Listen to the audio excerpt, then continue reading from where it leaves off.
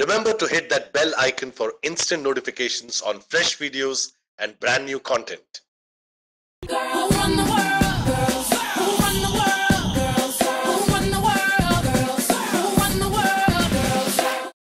I'm Malayali and I married a Gujarati, which obviously means I have low self-esteem.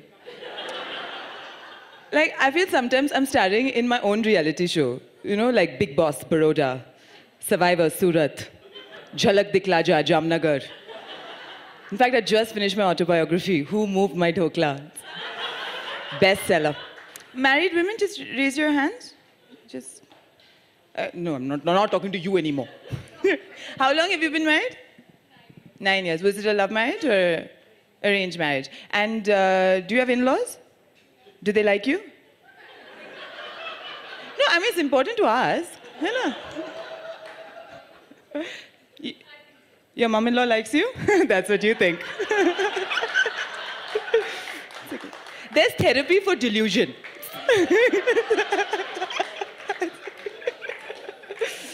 So this is the thing. My mother-in-law is obviously very attached to my husband. Obviously, no, because she owned him first. And the great thing about her is like that she's a cross between Sherlock Holmes and Shikari Shambhu. Huh? But the Gujarati version. Okay? So when we were first married, she used to call my husband 10 times a day. Like it used to be 12, but she didn't want to come through as overbearing. You know? So 10 times a day, she used to call and ask after his mental and physical health, his emotional well-being, what he did that day, what he plans to do, what he ate that day, what he plans to eat, if we had sex, we plan to have sex. You know, usual motherly concerns. And every time I even attempted to hold my husband's hand, it was like, Mom calling, what? How the, when the, why the, oh, for God's sake? So now, needless to say, the moment has gone. The mood has passed. The flames of desire have burnt out. And as a result, neither of us get any action. We are the most celibate married couple I know. So whenever she used to say, Anu, any good news? No, because you're still calling. Then she goes into a bad network zone for 2 days. Bam, 9 months later, Ayan Mehta is born. He's half Malayali, half Gujarati. Genetics has laughed at him enough, so we don't have to. So, your mother-in-law gets you gifts and all? Huh? Just sit. Did you have kids?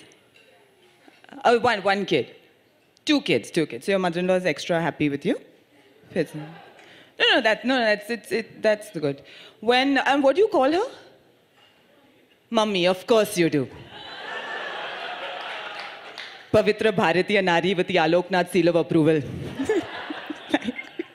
See, now this is the problem. When I was dating my husband, I used to call them auntie and uncle.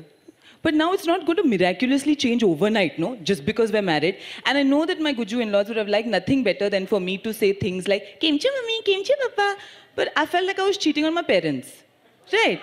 So I was like, I'm not going to say it until I mean it, right? In a good way. So when we were first married, she wanted to go out, my mom-in-law. And so I called the car and driver and I said, Kumar, gaadi leke aana. Auntie niche aa rahi hai. Why auntie? Say mummy niche aa rahi hai. Hello Kumar, gaadi leke aana. Anirudh ki mummy niche aa rahi hai. I'm not in her will. But it's okay, I'm an only child and I never liked her diamonds anyway. So